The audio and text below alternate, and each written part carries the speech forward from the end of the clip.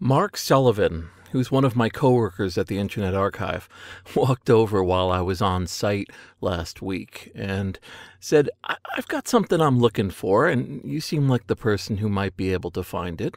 And I never turn away from a challenge. So Mark showed me, in a rough sort of way, what he was looking for, which was a flight simulator from around 1985, 1986 that he remembered playing on his CPM K-Pro computer.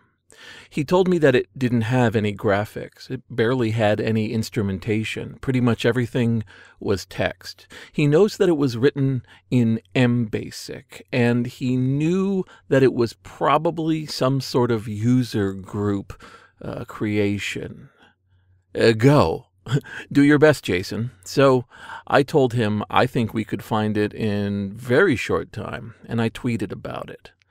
Within 48 hours, we had it. But the process of getting there really reminded me of both how far and how not far we've come. This is Jason Scott. You're listening to the Jason Scott Talks His Way Out of It podcast, a podcast about technology, history, and getting myself out of debt. Thanks to Jeff Atwood, Brenda Romero, Daniel Boyd, and the hundreds of other supporters on Patreon and other sources who are helping me work my way out of debt. The program itself is completely unremarkable and in some ways completely beside the point, but it was called DC10.bas, and it is basically a simple flight simulator. There's no real geography. You start it up and it gives you some instructions, and then you manipulate what are meant to be instruments. I did a search on the Internet Archive, first for the name DC10.bas, which gave nothing, and then looking through the full text search. From that, we were able to find an advertisement in one of the computer magazines of the 1980s, where it was mentioned.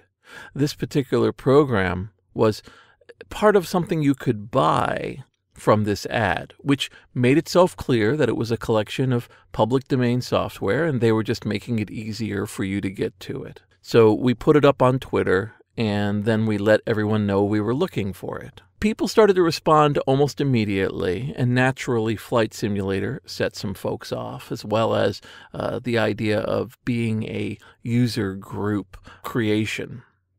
Now, user groups, if you are not from that time or perhaps didn't get into this at the time, user groups were, and in a different sort of way are, one of the vital shadow aspects of the adoption and continued usefulness of computers. It's wonderful that we have these machines and that people could take them home and tinker with them, but without that social aspect, the idea of bringing your computers or even your ideas to a group along with snacks or maybe over a table at a restaurant and hashing out both your discoveries and other people's insights, we wouldn't advance as far as we have. Companies have been created from these user groups. The documentation from these groups, when we could find them, are some of the most vital insights into how the technology works. Up on the Internet Archive, we've added thousands of issues of user group newsletters where they're basically mimeographed sheets talking about both meetings and subjects to be discussed, and occasionally articles written about things that have been discovered about whatever the newsletter is about. These groups persisted all the way back in engineering history. There's an argument that they existed in the industrial age, people meeting up in the 19th century to talk about their steam engines or advancements with metalwork to be able to make machines run better. One of the most famous user groups to exist was DECUS, the Digital Equipment Corporation User Society, which frankly is the driving force behind a lot of the adoption of digital equipment through the entire 20th century. These groups met all over the world and would have major meetings, small meetings, and the work that they did, especially in sharing software, stands as the main insight into that company and its work. As microcomputers took flight in the 1970s and 1980s, user groups flourished. Not only were they able to have all of the abilities and powers of previous user groups, they could bring the machines along with them. Just load your Apple II or your Commodore into the back of your car, drive to where you're meeting, and share things right there, up to and including copying software that was available. For this reason, if something was a pretty well-made piece of software, whether it was a game or a utility, it got shared very quickly. Combine this with bulletin boards, and suddenly you had a library of software at your fingertips. There are a number of user groups that persist to a strong degree into the 1990s, before the internet really starts to shut things down. Bulletin board systems were helpful, but the internet just took away a lot of the usefulness of a user group meeting. Certainly the parts about transferring software and documentation. I mean, once you put it up on an HTML page or made a PDF available, people didn't need to sit there copying or borrowing anything. I mean, they still met. I still go to a user group meeting of sorts in Kansas Fest every year, but we didn't have that vital mirror aspect of the online world and the offline world.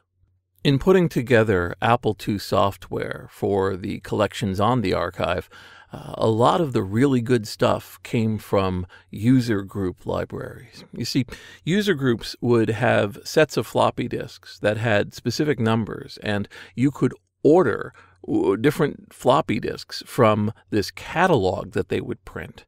So imagine a 32 or 64 page catalog with listings in it and short capsule descriptions of different public domain software, and then you would borrow a floppy or be sent one if you paid for it, and you would have software immediately without having to pay $39 and hope that it was good, or to do something simple or get inspired. And of course, you'd be able to look at the source code and make things better yourself, or even improve it and make a version 2.0. It was very back and forth. And that functionality of the library of the user group was why when I started imaging them for the archive, we were able to go to remaining houses. I went to the remaining collection of the Rhode Island Apple Users Group, RIAG, and it was in a woman's basement, and she walked us over to the shelf, and I'm sitting there looking at what are dozens and dozens and dozens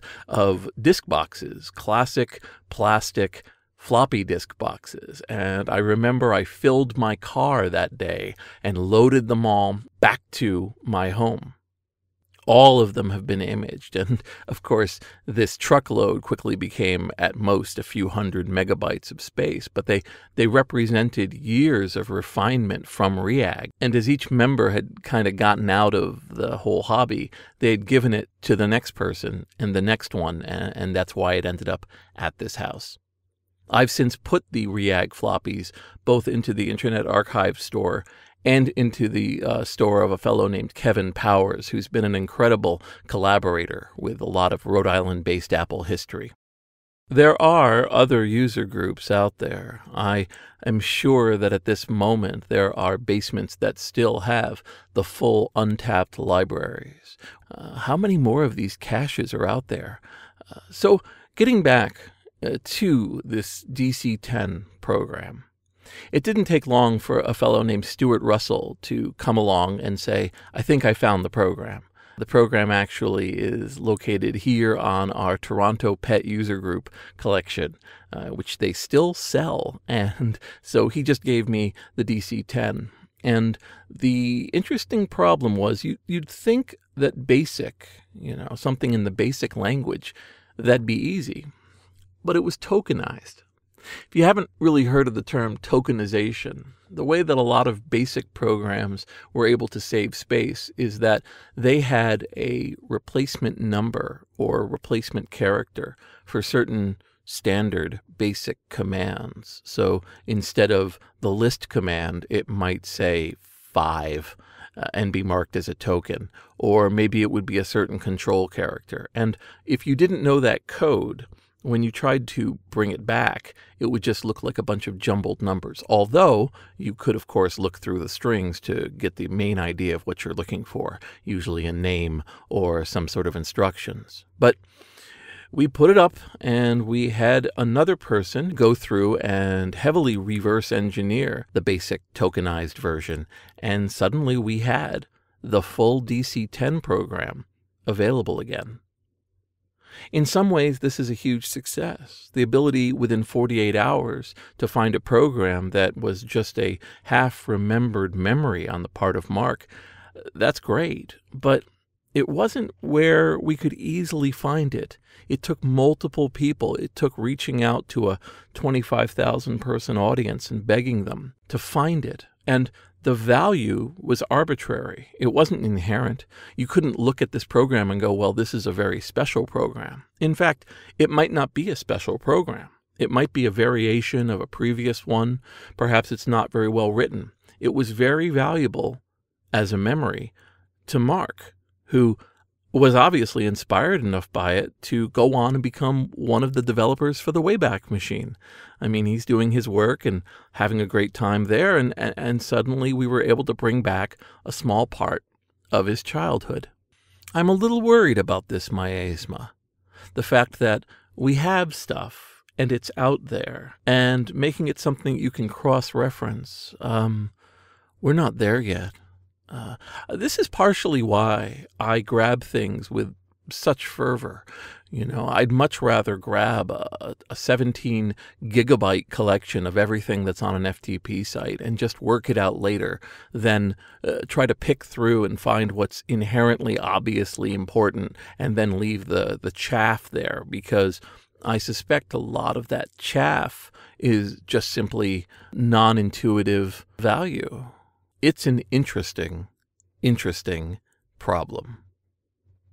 So those user groups had a different value as well. And of course, I'm talking about friendships. There are people you would meet in a dark world of not knowing others who loved computers as much as you did. And the wonder of meeting up once a month with people who thought like you did, or were excited like you were, or had ideas to share with you and maybe collaborate. You know, this was a priceless resource that these user groups put together. At the beginning of the BBS documentary production, I was alerted to the Chicago Area Computer Hobbyists Exchange. This was the user group that existed that led to the birth of the dial-up BBS. Both Randy Seuss and Ward Christensen were members, and it was for that user group they even worked on a bulletin board system. And that group had continued to meet up into the 2000s when I was doing my production. Now, that group has died out. In fact, there's not a whole lot of really good resources online to see pictures of what they were doing, I guess, other than the interviews that I conducted of some of the members, some of whom are gone already. The Chicago Area Computer Hobbyist Exchange, CACH, that was a vital multi-decade project to make computers have meaning and usefulness. How many more of these social clubs are going to disappear under the sea without a trace? Now, obviously, the user group urge, the urge to meet with others like yourself and share what you're working on, that's persisted into the modern era.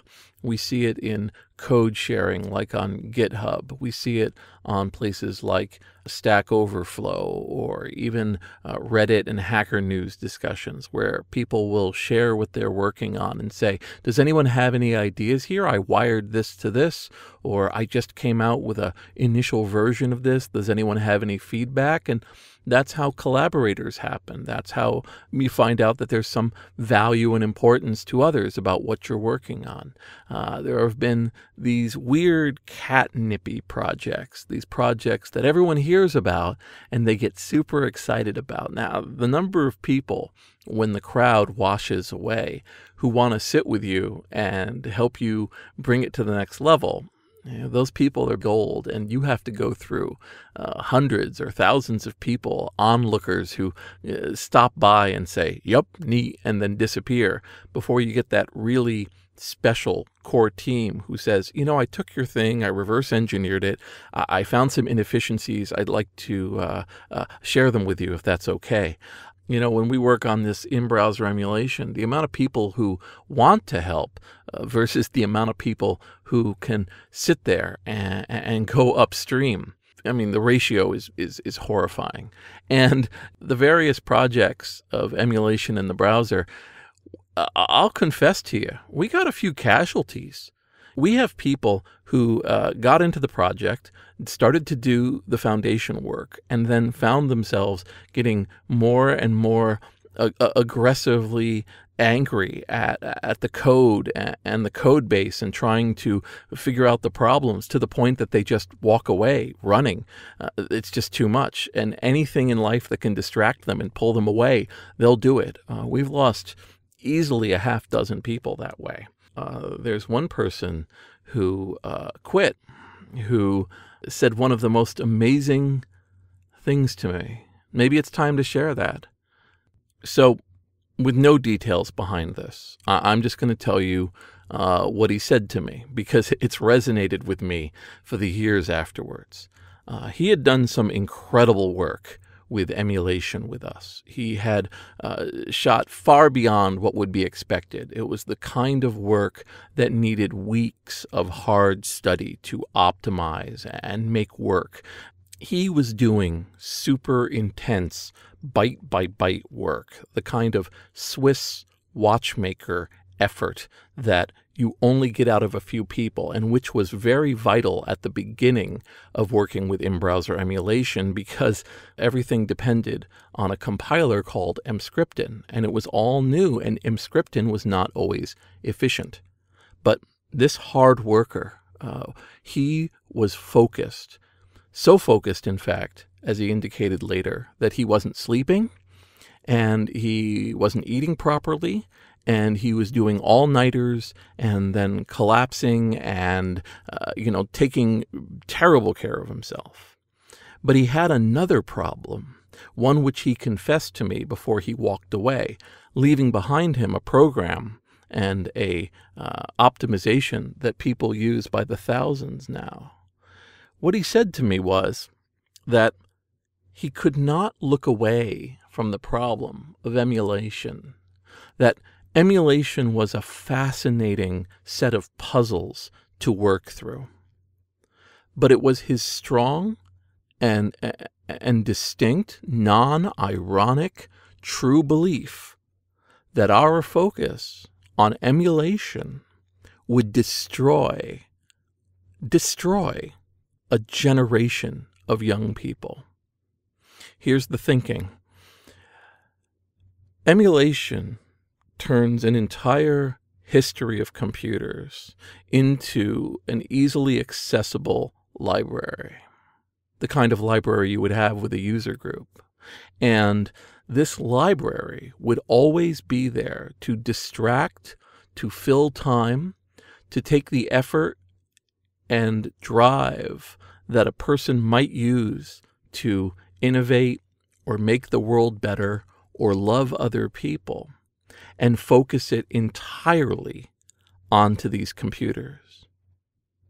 That is to say, the in-browser emulation was a devil's bargain, an incredibly fascinating puzzle that would absorb the soul of future generations. And he had done his best to fight this, but he had continued to sit focused on the emulation problem, doing the byte manipulations, doing the intense programming and analysis to get every cycle working, realizing that his every advancement and step was destroying the future of countless young people. And he had reached a point where he could not, in good conscience, take another step. I looked at that letter a long time. You've been listening to the Jason Scott Talks His Way Out of It podcast. Thanks to James Bekoyanu, Sam Johnston, and the hundreds of other supporters who have been helping me get out of debt. You can always reach the podcast at podcast.textfiles.com. I'm on iTunes, Libsyn. I'm sitting around on all the main podcast apps. Easy to find, easy to share. People have given me great feedback, and they're excited by possible subjects I can cover. And with 33 episodes down, it's becoming quite a body of work. Hey, a little more about that guy. So he's kind of backed off on this extreme view of what the computers do, but I do believe he does have a point. There is always this floating possibility of letting obsession and hyperfocus into something really imbalance and hurt your life.